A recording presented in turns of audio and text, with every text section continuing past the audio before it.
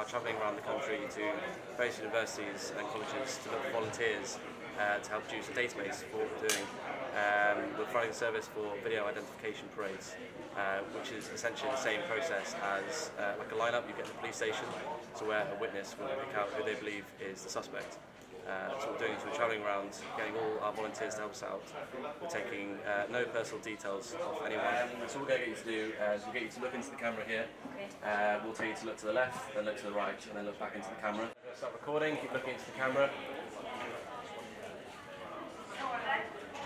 If you look to the left, good, hold it there, and to the right, good, hold it there, and back into the camera, keep looking forward.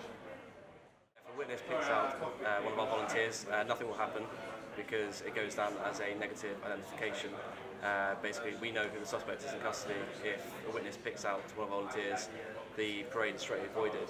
However, if they pick out the suspect, then that will be used as evidence in court.